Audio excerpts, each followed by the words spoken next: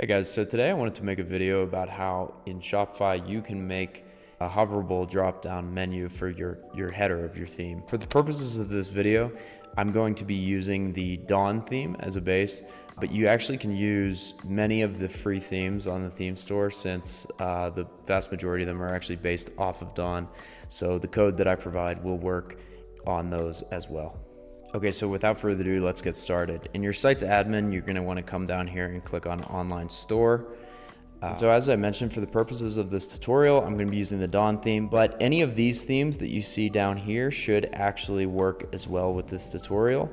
And so then before editing your code, if your theme isn't already integrated with GitHub, which I cover how to do in a separate video, which you can find linked in an annotation here. You're gonna wanna go ahead and either download your theme file or duplicate your theme.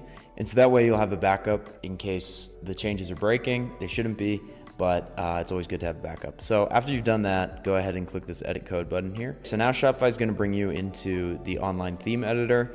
Go ahead and collapse all the folders that you see here and open the assets folder and go ahead and click add new asset.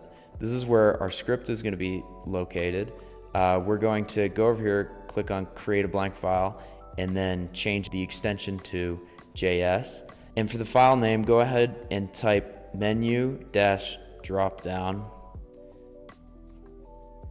and click done once you've typed that. So this is going to create a new file in your assets folder called menu-dropdown.js. So go ahead now and scroll down to the pinned comment on this video. It'll have a script there that I want you guys to go ahead and copy and paste. So here's the script here, and essentially what the script does is it's grabbing all of the relevant items that are either menus or submenus and then iterating through them and basically recognizing when mouses roll over them, and when they do that, it's going to set attributes on them that will open up those menus. Okay, now what I want you to do is we're gonna go ahead and have to actually link this script when the header section is included in our theme. So to do that, go ahead and go up to the search files here and type header. And you'll notice that header.liquid pops up in the sections folder. Go ahead and click on that. And it's not super important where you include this in this file because of the method that we're using, but go ahead and right here, open up a little bit of space and go ahead and copy paste the second code snippet in the pinned comment on this video. And so that's going to go ahead and look like the following. Now go ahead and make sure that you've saved both these files, and when you preview your store now, you should see that the hoverable drop down menu works.